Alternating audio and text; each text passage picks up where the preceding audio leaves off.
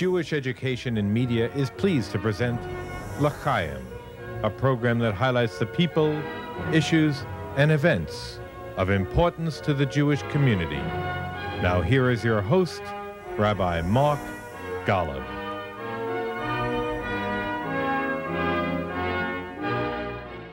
I'm Mark Golub, and for all the skepticism about there ever being a resolution of the Palestinian-Israeli conflict, we all feel that it would be wonderful if there were bridges of understanding between the Palestinian and Israeli community.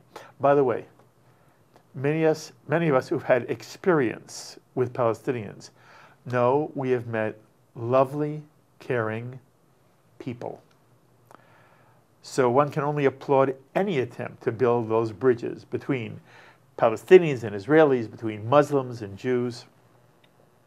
And on this edition of L'Chaim, I have the pleasure of sitting with two individuals, one a Muslim and one a Jew, who are seeking to do just that in a most unique and creative way through comedy. It's my pleasure to introduce to you Yeganeh Mafaher and Eitan Levine, a comedy duo known as Shalom Habibi, which means shalom, or hello, dear friend, in both Hebrew and in Arabic. Let me tell you a little bit about Yeganeh and Eitan. Yeganeh was born in Iran. Her father is Muslim, her mother is Christian. Yeganeh's family moved to the United States when she was 6 years old. And then at 17, Yeganeh came to the Big Apple to pursue a career in comedy. Yeganeh is now a regular performer in comedy clubs all over, including New York Comedy Club and Eastville. And Yeganeh is an active member of the Muslim Otherhood, an artistic comedy movement. Eitan Levine is a graduate of Yeshiva University, is a New York-based writer and comedian. Eitan has been a producer with Elite Daily, Cheddar, Mashable, and several other publications. And as a writer for Hollywood Says, he worked for the celebrity talk show filmed in the U.S. by China.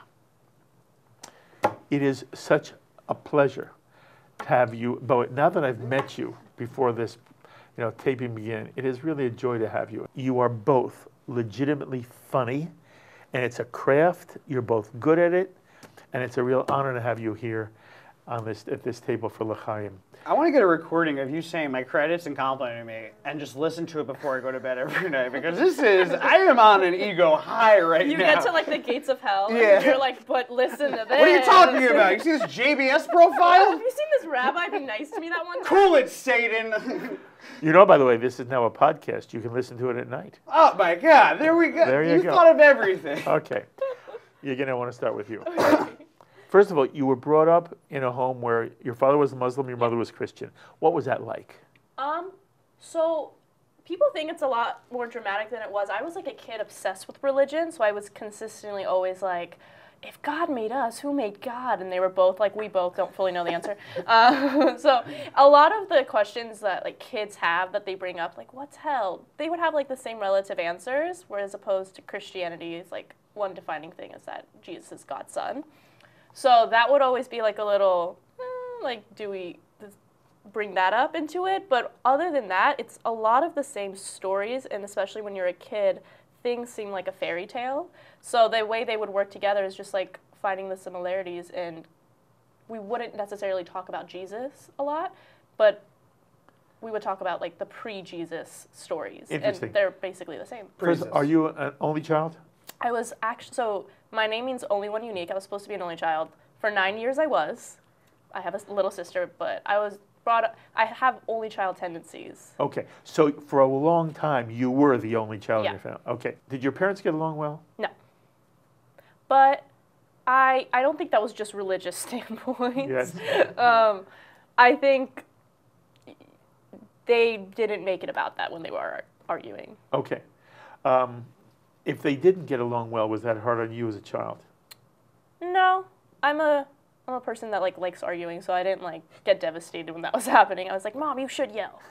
So I didn't really care. Okay. Did you go to a mosque? I have gone to mosque. Did you go to a church? I go to church every Sunday. You still do? Yeah. Okay. Do you self-identify more as a Christian than a Muslim? I don't know. All my tattoos are Islamic, but I go to church every Sunday. Good job. So what does picking that apart that sentence? What does that say? I think it's hard. I think my belief systems are way more Islamic, but my rituals are more Christian. There's a writer, Reza Aslan, and he once said that Christianity is like a philosophy and Islam is like a religion. And I kind of live by that, where if I'm going by morals, I live by Islamic morals, like I won't eat pork, whatever you might say, like those specific rules. But if I'm going by philosophy, I'll go by Christian tendencies of be kind to thy neighbor, stuff like that. So I feel like it is split. And That's interesting. Yeah, I feel like I live a philosophy of Christianity and a principle of Islam. Okay.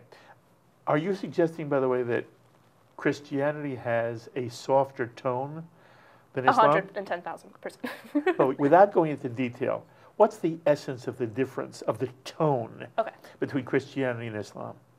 We actually had a comic that was on our show that said something where he's like, a bad Muslim is still going to get into the best Christian heaven. And I thought that was very funny. It's problematic, I understand. But truly, it's the way the Quran is like this thick. The Bible's like this thick.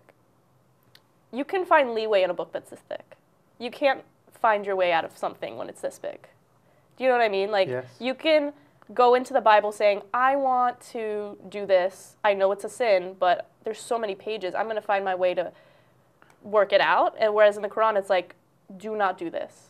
Page 2, over. You're not going to find it mentioned again. Whereas the Bible has references and allegories and different things and themes in it. Whereas the Quran is like, this is the story of Abraham, finish. This is the story of Moses, finish. Whereas the Bible, multiple people worked on it. And also the Quran is supposed to be God written, whereas the Bible is multiple people written. But wait, that's not what Eitan was taught at Yeshiva University. No, I was taught the more books, the better a Jew you are. Were you taught that people wrote the Torah? No, well... Well? No, you were. You were taught that, you were taught people wrote it from, but it came down from on high. The Torah? The Torah. You were taught it at Yeshiva University. No. No. God made the Torah. Mount Sinai. Yeah, exactly. No, Mount Sinai obviously, Hospital gave us the I was Torah. talking about the larger works and the larger canon of. That is off true. Of absolutely. Off of that great Jewish that's joke I was interesting. making. Are you aware that in the Jewish tradition there is this enormous corpus of rabbinic literature that has been written based on Torah, but it is created by the Jewish people? Is there something similar in Islam? There's a lot of similarities. So that's kind of the difference between Sunni and Shia, and also living by morals that Muhammad created and certain references to that. And there's also large groups in Egypt right now that are rewriting a lot of stuff and making it more modern because translations are pretty rare. And also it's the newest book, so there hasn't been a lot of translation because the language has remained the same. But it's not the same. It's not the same as creating an entirely new philosophy or book. Yeganeh, what were you taught about Jews as a child growing up, both in with an Islamic father and a Christian mother?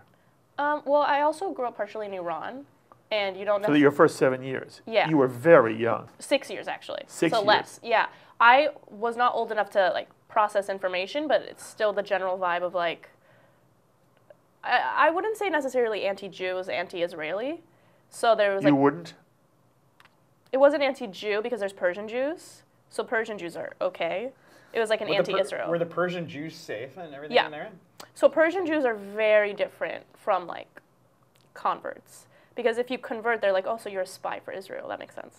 The undertone wasn't anti-Jew because it's that's a religious text and that people believe by what the Torah says, and it's very similar to what the Quran believes as well. So it's not an anti-religion thing as much as it is an anti-Israeli thing. Okay. And have you heard people refer to this passage in the Quran that talks about the trees are being told to, trees and rocks should move to expose the Jews that are behind them? There's also a verse in the Quran that says God will forgive Christians and Jews because we're all in the same. So, there's bads in everything. Okay. All right. Don't we talk about like killing Philistines and everything in Torah? There's also a translation thing that has to go into it too. I don't know. It's just. I think so many of the books were also written so long ago. These were actual problems they had to solve at the time that were not problems now. Yeah, people kind of spoke in riddle. Like, I only care about what you were taught. I was never taught that. No, I was never taught anything anti-Jew. I was taught to like study all forms of text and study.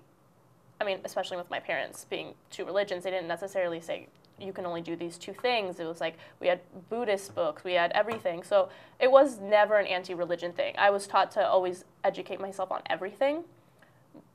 The anti-anything would have been just Israel Very itself good. as a country. Okay. At some point, you go to school, then you decide to come to New York to be a comedian. Yeah. How'd that happen? Well, I always wanted to be a comedian. I had been like doing stuff in the Bay Area since I was like 15 or 16, so that was never like a surprise to anyone.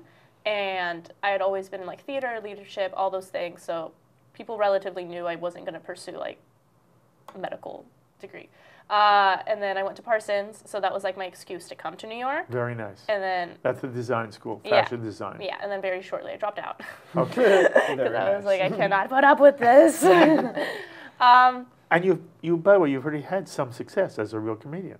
You've built something very nice for yourself. Thanks. Yeah. A lot of times parents are not happy when their children go into any aspect of entertainment. Yeah.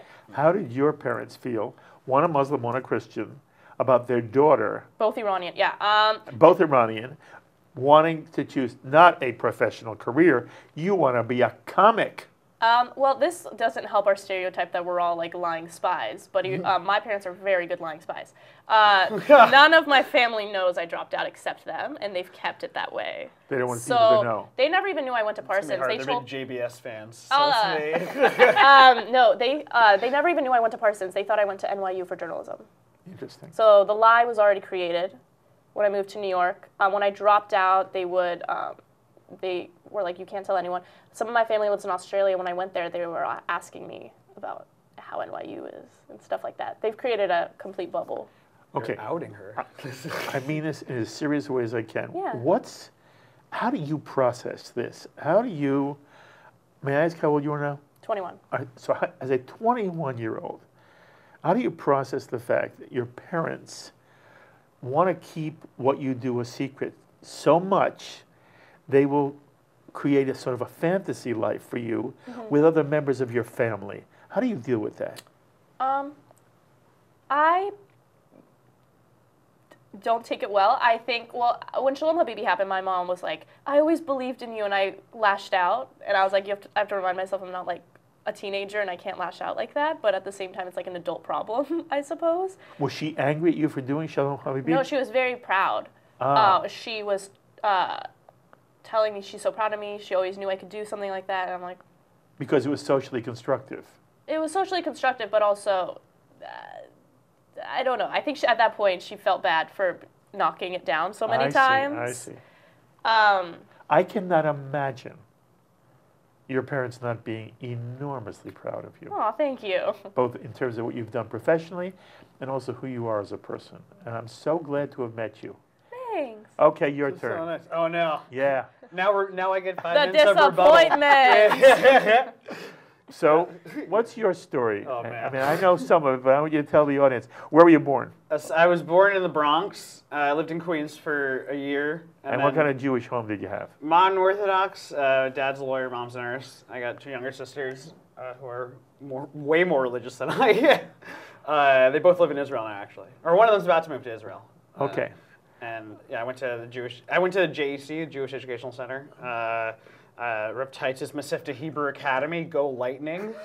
Are you speaking English anymore? You know, at some point growing up, you realize, no, it's just silly sounds. I was on the I was on the floor hockey team there, so I was really Jewish. I then went to, I was so Jewish that I worked in the Kushner camp in West Orange. Did you like take your shirt off from Moses? No, Tattooed from I got pre-67 borders tattooed right across my chest. By the way, we should clarify. You don't have any tattoos. No tattoos. Any bubbies out the there? cemetery will take him. No, I can get buried wherever. Any shotguns and matchmakers out there. This is Matchmakers? Primarily, Shalom Habibi has been about trying to get me married. I think that's what my mom's primary concern has been with this. But continue your story. Okay, so you're from modern Orthodox home, 2 younger daughters, sisters. And I was in Jewish day school. I went to Israel for a year. Wait a minute. I want to know the texture of your Jewish home and whether you enjoyed it. Yeah, Judaism has always been an interesting thing to me because I've always liked Judaism as a culture, but the community has not always been a great place to be. What do you like most about Judaism? I mean, I like the ritual part of it. Like, I do believe in God. I believe in a lot of this stuff. I think that the Torah, however, it was built as a fluid document, and I think that at some point, for a lot of political and societal reasons, the fluidity concept of it got halted, and leaders at the top of the institutions don't let it move past where it is or where it has been for years, and it doesn't match what I think the community and what the larger world is right now, which is a problem. I think that leads to a lot of like straight up bigotry, and the community can be such an unfriendly place, and it's so. What is hurtful about that is that Judaism itself is not a damaging, hurtful thing, and the good parts of the Torah, the good parts of Judaism have made the Jewish community do such great stuff, but then there is like such dark clouds because the LGBT community is still very much pushed to the side. Islamophobia, honestly, like racism is an issue that doesn't get addressed enough. These are all issues that don't progress forward, and a lot of that is, and it's all society based. It has nothing to do with the Torah. Okay, I want to come back to that. Yeah. I want to know, you seem to make reference, and I want to clarify also. Yeah. Are you less observant now than you once were? Yeah, I am less observant now. But I will say, I threw it off completely for a while, and then because of the society part of it, because I didn't want to be in the community anymore, because I did not feel welcome. I didn't feel like the community was a good place to be. But then I'd say like over the past like 2.5, 3, probably like 2.5, probably closer to 2.5, 2 years, I've come back to the religion in my own personal ways that I've found meaning, and I found meaning and whatever else in that have not been community based. And I think a lot of that, in a weird way, comedy and identifying as like a Jew, comedy has helped me identify as a Jew a lot more, I think, in a lot of ways. In what way? Because like this, the synagogue shooting. I stopped doing stand-up for a while, and then I got back into it like a couple of years ago, and it happened, I'd say 6 months before the Pittsburgh synagogue shooting. And I remember when the synagogue shooting happened, literally the first thing that I did was I sat down and started writing jokes about anti-Semites and like anti-Semitism, and one of the first jokes I wrote was about like how neo-Nazis are so stupid, but at the same time their symbol, the swastika, it's so hard to draw. That's why anytime you see a swastika printed on a synagogue, there's always like 4 or 5 deformed swastika attempts make its way up to the main swastika, as if neo-Nazis show up and they're just like, the Jews will not replace us. Damn it, okay, the Jews will not where's the stencil? Like stuff like, like that You're came sick. out. It literally, like 6, 7, like I have a joke about like you gotta believe in weird conspiracies if you're an anti-Semite, like that the Jews did 9/11. Like the Jews did not do 9/11. If we did 9/11, we wouldn't shut up about it. If we did 9/11, every single Jewish mother would be like, remember 9/11? It's Miriam Eppelman's grandson. He did 9/11. What have you done? And like that comes from, it's such a horrible, the basis for that joke is that neo-Nazis broke, a guy who hates Jews and was influenced by neo-Nazi rhetoric shot up a synagogue in Pittsburgh. And why my rationalization, or why the way that I've emotionally dealt with my ties to Judaism and my ties to the anti-Semitism rise has been through joke writing, and because of that, this made me reflect on the non-joke elements of Judaism in a lot of ways. And I think that it's fascinating. It's been a fuller experience, and I think a lot of it has been going away from the community, has enabled me to grow into my own Judaism, and now like I'm more comfortable in the community when I have to be in the community versus before I would not ever. Can I just want to add that's like such a good reference to what he was saying. It's so easy to scare, but it's not as easy to make people laugh. And I just felt like very much related to that when we like almost went to war with Iran. Like my first thought was like, oh, this is so sad. Yeah. You know what I mean? So I just like relate to that concept. You went to Yeshiva University. Yeah. What was that experience? I did not like like for it. I think Yeshiva University is an awful institution. I truly think that Yeshiva University is one of the main institutions that prevent Judaism from progressing in any serious way. I think that the Rabbi Berman at the top is a homophobe, straight up. I think that he makes the lives of the LGBTQ community on campus, like, I don't know how else to say this except for the fact that there are proven studies that the suicide rate amongst teens, LGBTQ teens, skyrockets under institutions and when leaders are homophobic. Rabbi Berman prevents LGBTQ communities from being formed at Yeshiva University. He's the president of one of the biggest modern Orthodox institutions in the world, and he refuses to let Jews who are gay be considered part of the community. That is not something new. That's happened for years.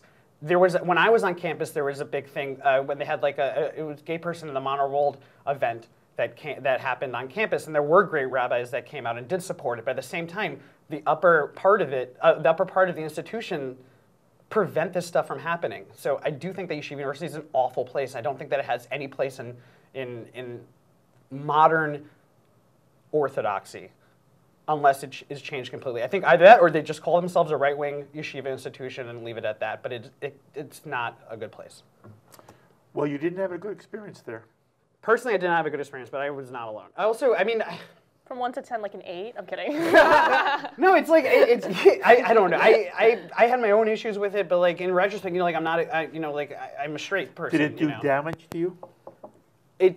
It shook my view of the community in a lot of ways. Of the Jewish community. Yes, I went to Yeshiva University, and it didn't help that I worked at the Orthodox Union right after, also, which was a whole other story. But walk into when you're in college, you're learning about the rest of the world, especially for someone that came from like a modern Orthodox Jewish day school. It's a bubble. There's a bubble there. I understand why the bubble's there. I also understand I'm in high school, so like how big could my life outside of the bubble be? So when you go into college, you start learning about other communities, and you start learning about how institutions like Yeshiva University are not helping the problem at all.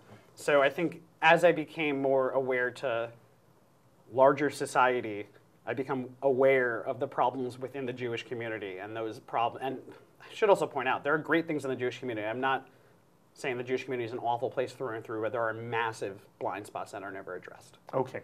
And there are also fabulous aspects to the 1,000%. Yes. I'm a cancer survivor. You know where the best place to be suffering for cancer, is in the Jewish community. Because no matter what, it's such a weird statement, but anytime carpool needed to be done, but I was in the hospital, someone at the shul did it. Anytime meals needed to be, my sisters needed to be picked up from school, someone from my school, it was always handled. The Jewish community always handled this stuff. The Jewish community are charitable people. They're nice, charitable people who want to do well. Yeah. Now, you obviously, Yeganeh was interested in comedy even before she came to New York. At what point do you become interested in comedy? Yeah. And how has that developed? And I ran some of the things you've done.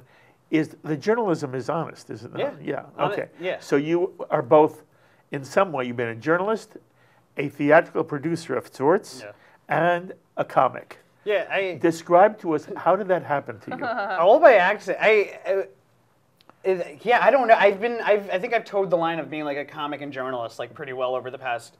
My entire career has been that. I started doing stand-up, and then after college, I started getting writing jobs and everything like that. And I started writing for news. I think my career started taking off when I got to Elite Daily, which was like a digital media site where I was covering Kardashian news. So I'd write like a lot of articles about the Kardashians, and that enabled me, and those articles became very, very big hits and very successful, and I read like conspiracy theories about the Kardashians. Can I blow your mind about the Kardashians? You ready for this? Everything bad that has happened to the Kardashians, which camera do I look to go You're down the exactly barrel? right. There. You're exactly Everything bad that has happened to the Kardashians in the past 7 years has happened in the last week of September or the first 2 weeks of October. High holidays? Yeah, they did it because that's when alternate side of the street parking is in effect in Borough Park. It's the exact reason why. There are never more than 2 Kardashians trending at once. That's a fact. there's things like that. The robbery, Paris robbery happened. That was real? an inside job. It was Wait, a big it was? Yeah. The limousine guy got orders from someone up top. The Kardashians are a conspiracy. But I used to cover articles like that. So, and those articles took off. That eventually enabled me to go to the video team. When I was working with the video team, I did 2 one-off videos with them. They were just quick things that took off, and they did a 3-part documentary series on me, where I did 3 weird jobs. The first job that I embedded in the paparazzi in LA for a week, which was terrifying in so many ways. We got in a high-speed car chase with Cara Delevingne outside of Jimmy Kimmel. Right. Yeah. Me too. We've all done it. We've all got in a high-speed car chase with Cara Delevingne. Ariel Winter from Modern Family. We ended up chasing her also, and I've been to a party with her there. Oh, I was probably sitting outside, just like waiting for her to leave so I could take a picture. The second thing was I was in Ringling Brothers Circus for a couple of days, and I got to perform in the Staples Center. And then the third one was fat when you did that. And I was. I also lost 300. I lost 130 pounds. Like, are you kidding? Swear to God. Cue it up. I'm Eitan Levine, and I'm in the circus. Or what should I say? Just like, what exactly do you want me to say?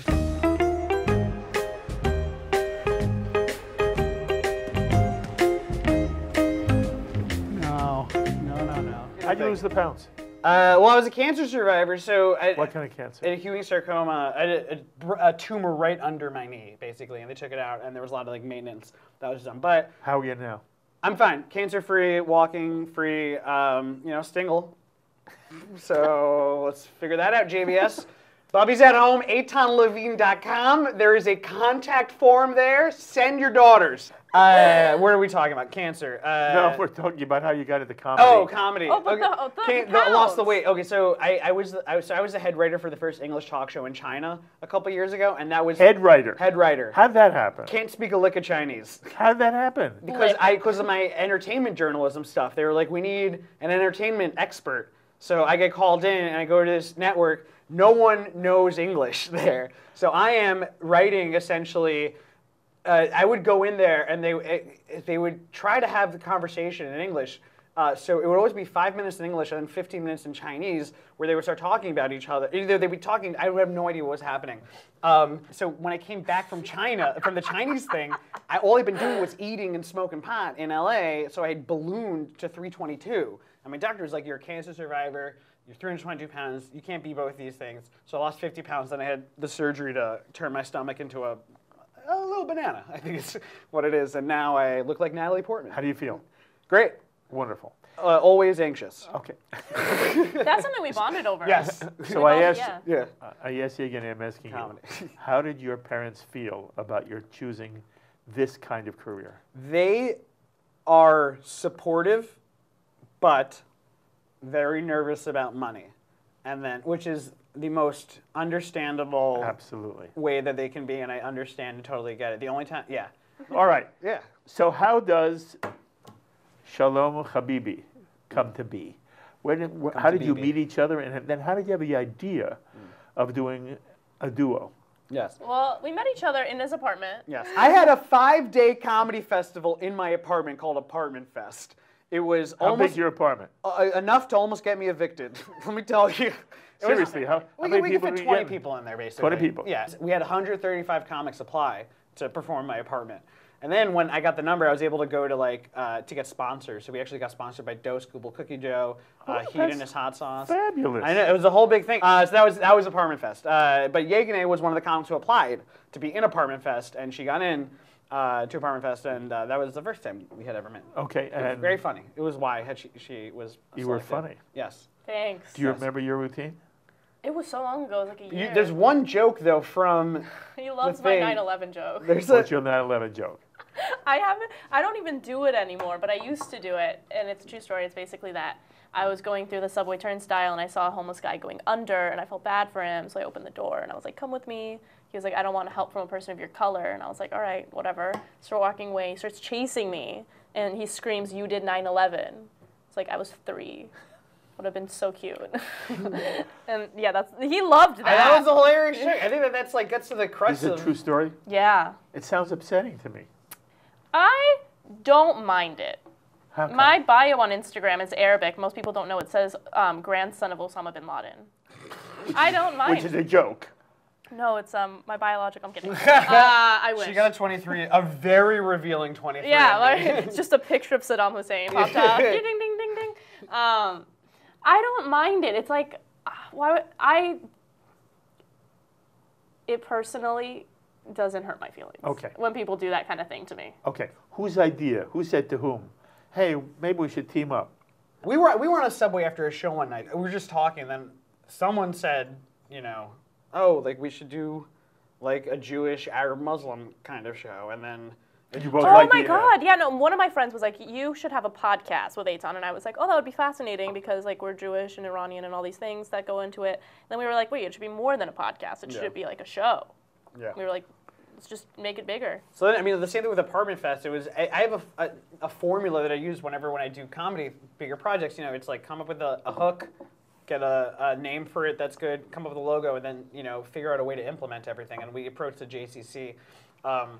So after we had the idea for this show, then it was figuring out like a venue and seeing like if this is a viable concept. Because at the time, it's a question. It's still a question until the night of a show. You don't know if the concept is viable. So we approached JCC of Manhattan, who last year.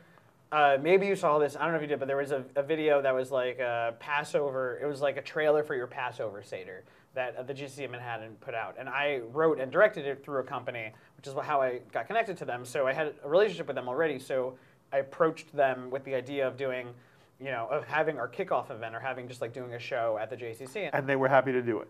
Yeah, they were JCC from the moment we brought this to them, they were like, oh, we love this idea. And that was the first indication that there was, that we could do something like this. We oversold. It was crazy. 230 people. And so what is it? I mean, if I were in the audience, what would I see the two of you do? You would see us hosting, and then you would see 3 Muslim identifying people and 3 Jewish identifying. 2 to 3. 2 to 3. Yes. I apologize. It's 4 to 6 comics. Half the lineup is Jewish, half the lineup is Arab or Muslim, or if there's like some combination, if someone has that like genealogy. Okay. And is there something unique to either the Arabic or the Jew, or is it just funny? Well, it's more than that because I think if there's like there are other Jewish Arab Muslim shows out there, we know that, but the component that we added was the podcast discussion, which I think is where I think that's almost the most important part of this thing is, stand up, you're up there alone, you're bonding with the audience or whatever, but the actual discussion and the actual merging of the minds, I hate that phrase, but like the actual sitting down and talking face to face and learning about what the other comics from not your demographic are going through. That's where I think like the major part and the big differentiator between our show is. I also think in like New York City right now, there's a huge like shift going from comedy being in comedy clubs to comedy being in bars, which has allowed the producer of each show to kind of make everything very racially based. Like you'll find there'll be a show that's like all Muslim people, or a show that's like all Asians, or all black. Like that happens very often than not because there's a huge shift happening from, oh, we're booking just like random comics of everything, whereas now what's selling is a very specific thing. So when you can take 2 specific things and bring them together, you've doubled the audience, and you've also created a diversity of it. Okay. By the way, on Netflix, there have been Netflix and Amazon have had a number of comedies that star Muslim actors, and they've been written by Muslims. And I'm sorry, I just am blocking because I've watched them both, and I like them very, very much. Rami? Yeah, Rami. Yeah. I love it. I actually sent a lot of my Jewish friends Rami, and they didn't love the Jewish depiction on that show. I don't know if you watched. I did. You did. So yes. the Orthodox uncle. Yes. Not everyone loved that, and I think it's because a lot of the writers are Muslim. So like I think there's room to grow within these shows as well. And Absolutely. They know that. So that's also why I think this is so important. You can't only have one religion, sorry, I spit now, writing a show, because if you want to touch upon life, in your life, you're not only meeting Muslims. Mm-hmm. So I do think one thing that was great about Rami, though, is that I love that show, yeah. Yeah, what I do think that because there hasn't been much authentic Muslim content out there, I think there's something very important about showing Muslim people just existing in America as like quirky, you know, comedic people who are just seeing, you know, in mosque having like conversations that are kind of silly or just But seeing it's them. not comedic. It's very touching. Oh, there for sure that touch, but there's like a dramedy element to it. I think where it's when, you know, when we're talking when Raimi has that 9/11 episode, and Raimi is so Yeah, the personification amazing of to Osama me. bin Laden. Yeah, because it's about a kid going, you know, he's going through puberty. You know, if everyone's all of a sudden, his life is changing all of a sudden because of this like terrorist attack, and he's like taking it to himself on a personal level because what else does he know of this? You know, from the religious standpoint, you know, his family has one reaction to this, his friends have an isolation reaction to this, and there's this kid who's dealing with God and his own, you know, blossoming sexuality at the same time of all this, and it's so funny, but at the same time it's so tough and hard to watch. One of the things that I said in the open is that you are motivated in some extent, and I want to know to what extent it is true, and you know, to what percentage is it what's driving you. This idea of building bridges. To what extent is this, look, you're two comics, you're trying to create a professional career for yourselves, and you said to yourself, this might work professionally. Are you driven by that more than the issue of, we see this as a way of having people of different communities, it's not simply different religions, it's really different worlds, get to know each other in a better way. To what extent is that part of what you're doing, or is that ancillary to what you're doing? I think a huge thing of it is like, I had my pastor come to our show, and that's something I would not do typically if I wasn't proud of what I have to offer. Like, you wouldn't think I should have my Christian pastor come to a Jewish Muslim thing, but I truly, even in that sense, wanted him to see what those communities are like. I've experienced things even in a church that I'm like, I once was going up the stairs in my church and they were like having discussions, the security guards, and they were talking about how in the Bible it says that Jews are God's chosen people and how Muslims should like die. And they were like, Israel, Palestine, like, that's good that that's happening, all these horrible things. And this was at a church, not even like anywhere that should be discussing this. The security guards at my church were discussing. So in my head, I think people only have those kind of thoughts when they've never met a person. So the moment I stopped and was like showed one of my tattoos, they were like, like, let's talk about something else. But I think it just forces you to think about it, at least, because it's so easy to have an idea of someone if you don't know them. Mm-hmm. Do your pastor think I'm funny? Yeah. Good. That's funny. Have you met Jews who hate Muslims? Yeah. Yeah, first of all, yes. Second of all, I think that the Jewish community was very much representative of the entire American community post 9/11 until fairly recently. I think that I wasn't exposed to Muslims growing up. I think probably early on that was for sure related to Israel, but after 9/11, you know, that was a bubble. We didn't know any people that weren't, you know, Jewish or white. I mean, we just weren't exposed to it. And I think that isolationism from Muslims, which I don't think is the right word, leads to this. Have you in your life hated Muslims? Hated Muslims? No. No. You biased against them? Biased how? I don't know. Oh. My problem is, and I know it sounds so like, well, what world do you live in? I meet people all the time in the Jewish world. I never hear them say anything hateful about Palestinians or Muslims. In fact, I find most people in the Jewish community tend to be liberally oriented and are afraid of Islamophobia. They want to make sure America doesn't go in that direction. But I have not experienced racism in the Jewish community. Oh no, that's something I've experienced. I've seen like hardcore.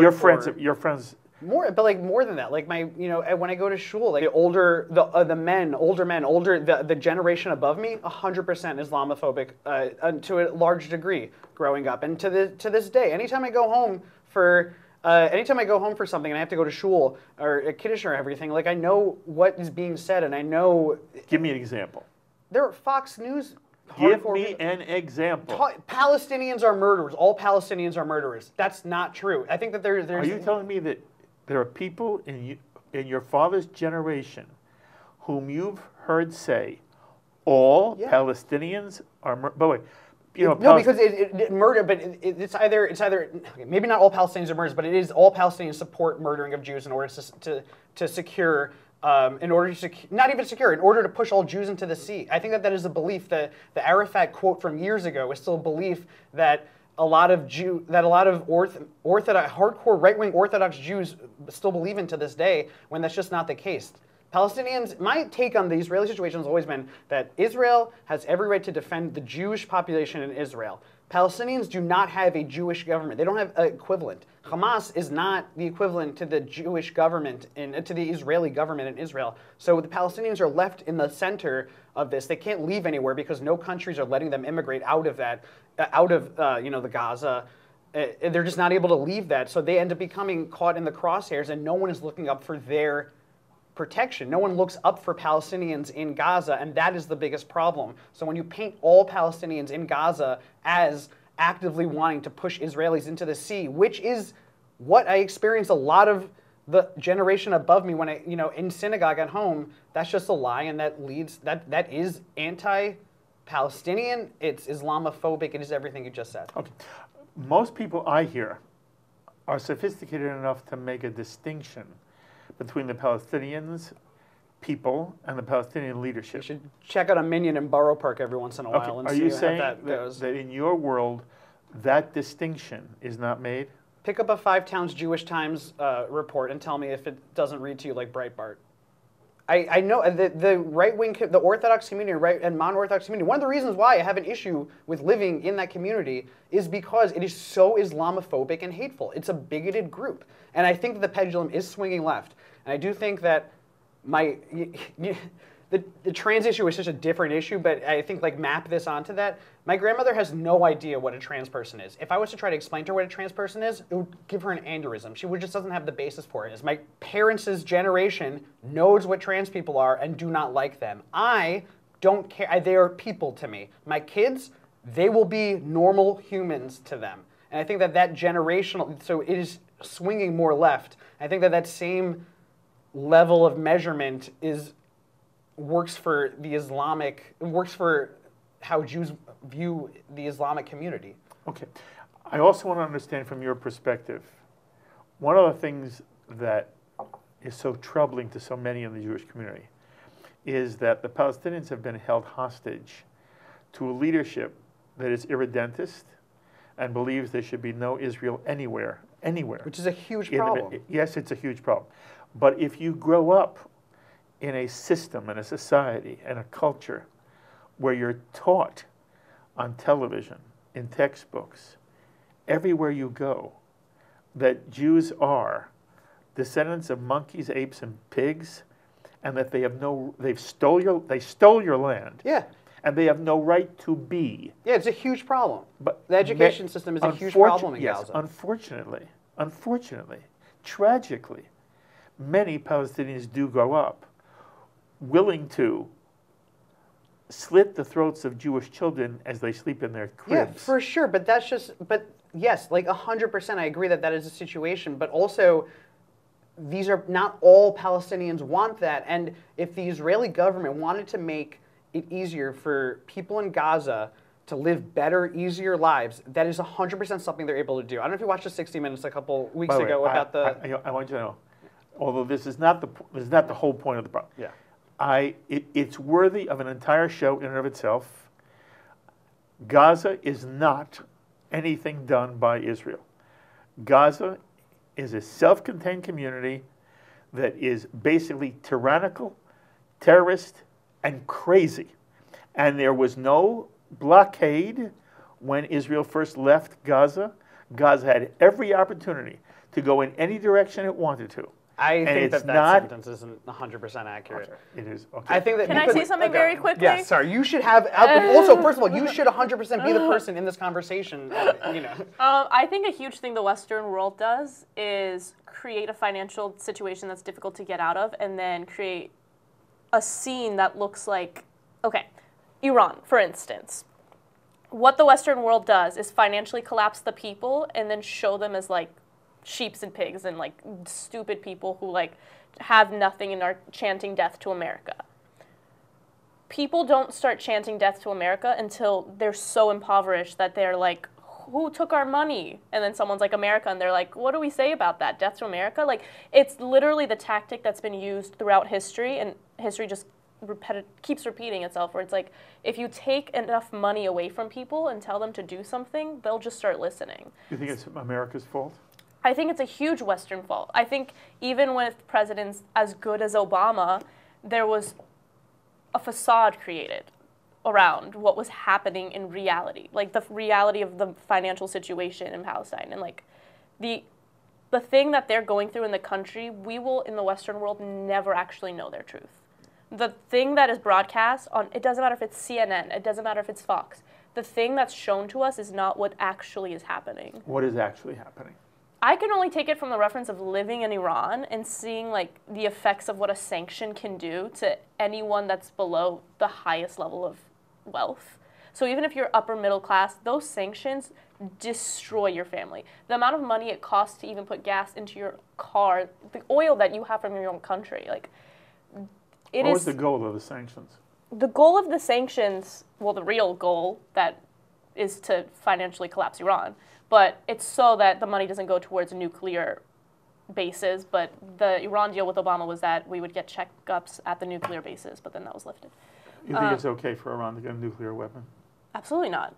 I think the Iran deal was that the sanctions would be lifted and we would have access to check to make sure they're not doing that. Now we don't have access to check, and they're more poor. Them being more poor doesn't mean they don't have a nuclear plant. That just means there's more poor people.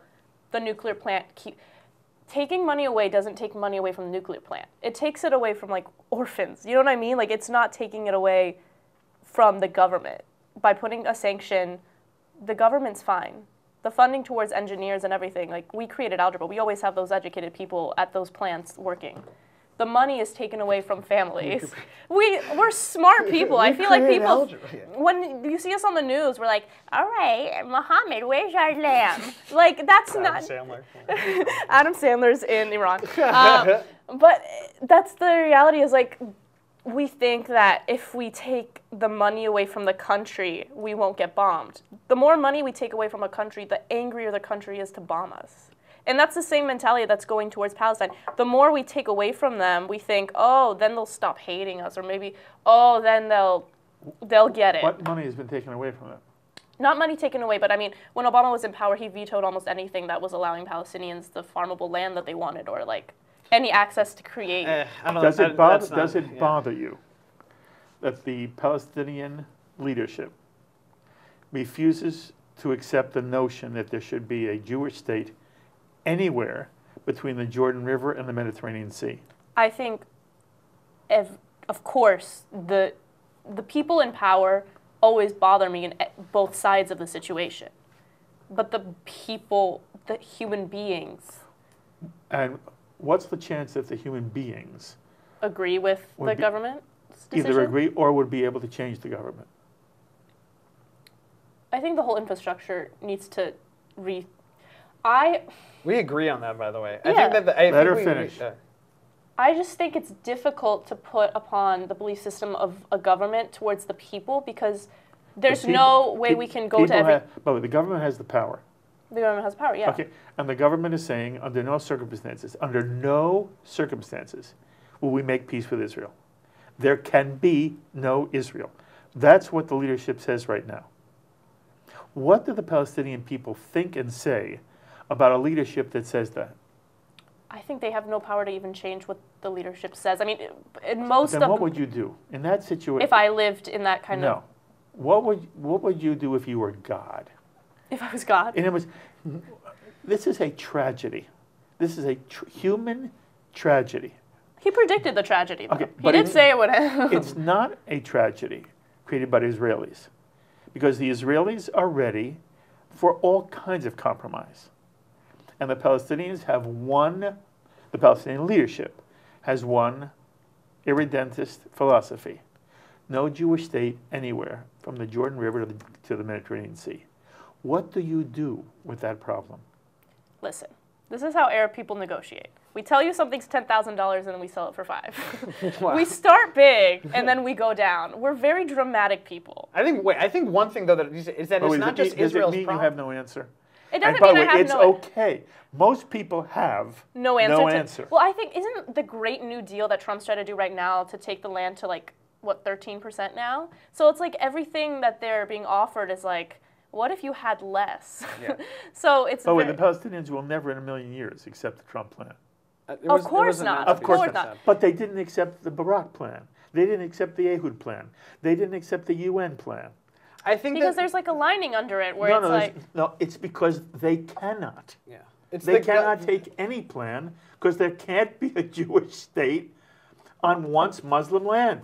There cannot be a Jewish. This isn't about a border. This isn't about how much. But of can't the you West. make the same argument? But that's the same argument the settlers make. Not at all. Not at all. You can't put Muslims on the Jewish land. That's the exact reverse of the thing. What you said. I don't know. But you said you've been in Israel. Yeah, I lived there for. Okay. Are there Muslims living on Jewish land? All over. For sure. Okay. And by the way, completely different classification. No, that's not at all. And there are no Jews permitted in any Arab city on the West Bank. It's human right. They're not permitted. They can't fit. There's no land to. I think that's harping on one specific small thing. There are two philosophies here. One philosophy do you is think the Israeli government overreacts at all to? I think everybody overreacts. But okay, wait. That's a good answer. The issue is you've got one people saying, "Let's share the land. Let's figure out how to share the land." You've got another people saying, "No. We will not share the land. You can't be here anywhere." I think you're painting the situation in a very specific only describing the truth. No, but you can't just say I'm only describing the truth and then describe a very specific outlet of the truth. Come on, that's a little bit much. Give me an example of Palestinian leadership that does not say from the river to the sea. Palestinian leadership and the Palestinians specifically are two completely different entities. But you just heard Yeganeh say the Palestinian people have no power. She said. Do you think she's wrong? They do. They have no power. Yeah, if all of the Palestinians were to unite in one and overthrow the government, I'm sure that there is an ability, like we've seen with social media in the Arab Spring over the past couple of years, I'm sure that is ability. However, you're asking the impossible of a people. What needs to happen is that a third party, not Israel, not America, needs to go in, remove Hamas completely, and give the Palestinians a right to govern themselves and to have any kind of agency at all. The idea that Israel doesn't prevent Gaza from becoming bigger and taking off certain economic stress that Israel is creating. The idea that those stresses don't exist is just not accurate. And I do think also that it is not just Israel's fault. Every single country in that region is to blame. Israel, percentage of who's to blame for what, that's a whole other conversation. But every single country in that region has caused this problem. And I think that is the bigger issue. Okay. I want to end by asking you this question. I understand you are legitimately funny in and of yourself. The question is, to what extent is the goal that not only are you funny, but that you hope this brings a better understanding?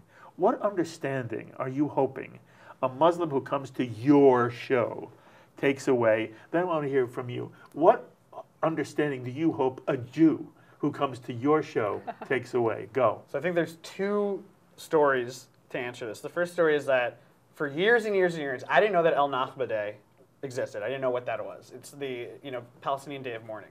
I had no idea. Then when I found out, it's the same day as Yom Yerushalayim. And so when you find out, it's Yom Ha'atzmaut. So you're correct, Yom Ha'atzmaut. When you find that out. When I found that out, I think that was one of the first indicators. And I found that out years ago before this tour had ever come up. But I found that out because a friend of mine was Palestinian and had a Palestinian friend who mentioned this.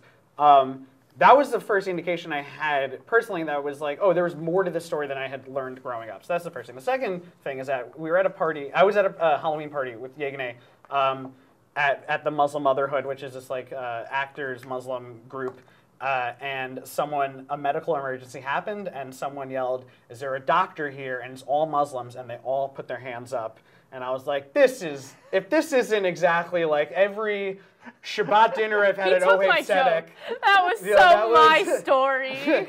Then that, what do I hope that they take away? Well, I was very hesitant. I wrote one joke the night before where I was like, I took a DNA test and I found out I'm 7% Jewish, which is as big as my pinky toe, so I cut off my pinky toe. I was like, I don't know if they'll like that. But I just hope they can take away that we're not, I hope that anyone can take this away, that we're not like lamb herding shepherds. Like, I just hope, because if, I've said this time and time again. Her intern wrote that. My intern wrote that. When you turn on CNN, it shows Iranians as like a specific type of person. So I hope they can meet like someone who looks like a white woman. I don't know. Someone who's very much concerned about avocados, but also very religious. Do you know what I mean? I just hope they know there's someone in the middle that's not going to yell at them about Iran, but will if they make her angry enough. Yeah, Muslims can be white women too. There we go. You are wonderful. I love you. No, you are really. I wish you only success everywhere you go. Thank you. And I expect to see you one day on every television, comedy show, and you're going to be a huge star. Thank you. Okay? And Me? you're out of this You're world. worthless. Oh, thank You're you. out of this world. Thank you so much. And it has been wonderful meeting you. Oh, You are both funny. You're bright. You're caring. Am I gonna get married? Are we going to get... I promise you, you're going to get married. Thank you. You're going to have a wonderful wife. You're going to have wonderful children Thank and you. a wonderful life. And so are you. I'll get a wife? That's it. He said it here. You heard it here first. Yay, we're all getting wives. We're You get getting a wives. wife, and you. And you have to promise to come back. Yes, for Yes. sure. Of course, Thank we you. love it. Thank you so much for Thank you having very us. much. It's so much fun. Yeganeh and Eitan, comedy team of Shalom Habibi. I hope you've enjoyed meeting them on L'chaim. They are amazing young people. As always, I invite you to be in touch with me with any thoughts or comments you may have to any of the ideas expressed here on this edition of L'chaim. Please email me or write me or paste on our Facebook page or tweet me. I always love hearing from you. And remember, we now have the L'chaim podcast. You want to hear this again?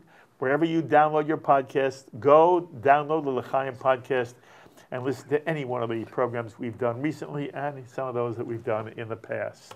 Just like, Until the next time, I'm Mark Golub. L'chaim, my friends, to life.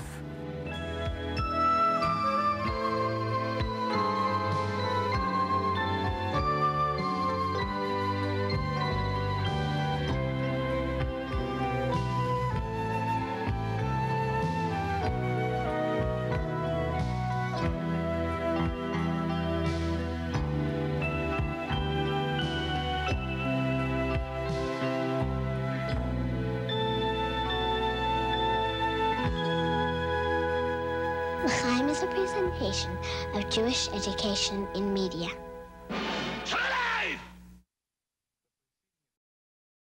We would be pleased to send a complimentary DVD of this program to anyone who wishes to support JBS with a tax-deductible gift of $36, double chai or more. And we're especially pleased to remind you that thanks to a generous matching gift from the Cayley family, every new or increased dollar you donate to JBS will be worth double to JBS. Simply visit the JBS website at jbstv.org and click on the Donate button to make a donation by PayPal or your credit card. And please, indicate the program for which you would like a DVD. Or you can send your tax-deductible check to JBS, P.O. Box 180, Riverdale Station, Bronx, New York, 10471. And again, please remember to indicate which program you would like to receive with our compliments. And we thank you for your kind support.